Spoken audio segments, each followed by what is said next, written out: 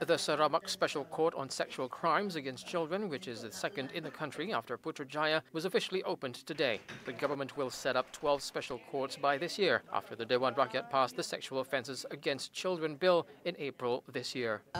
Rang undang-undang ini dapat dikendalikan dengan cepat dan kita bukan setakat meluluskan rang undang-undang di Dewan Rakyat dan Dewan Negara, tetapi kita memikirkan mesti ada vehikel juga.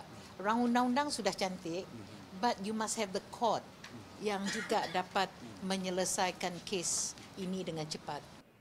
She added a proceeding that was quick and efficient could shorten the period of the children's sufferings, thus allowing them to be given the appropriate intervention to enable them to lead a normal life. Since 2017 until last April 15th, a total of 119 cases involving sexual crimes against children were registered in Sarawak, of which 43 cases had been disposed of.